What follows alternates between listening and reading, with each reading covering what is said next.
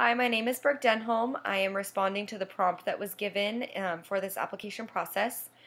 If you are doing group work with peers and someone is saying something that is culturally insensitive or discriminatory towards somebody else, it is always important to, one, address it just to make sure that it never happens again, and to also pull that person aside just so they are not in a group setting while you're talking to them, just to let them know that what they said was not okay and it was culturally insensitive and it may have affected somebody else in the group.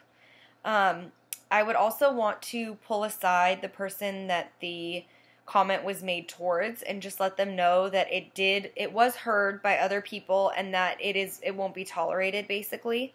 And you just want to make sure that that person feels safe in their work environment and that they know somebody else is advocating for them if somebody is making culturally insensitive remarks at them.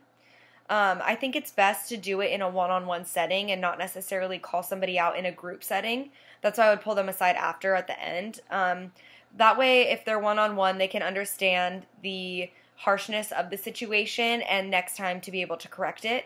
And then also for the person that the remark was said to, if they have any feelings about it, they can talk about it with you afterwards. That way it's not in a huge group setting.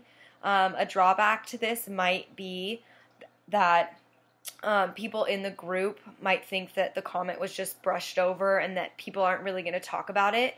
But it is best to do it one-on-one, not in a group setting. Just let the person know what they said was not okay and to fix it for next time. And then also for the person that the comment was said towards, that somebody did hear it and is advocating for them. I think this is the best way to go about it, especially in a work setting.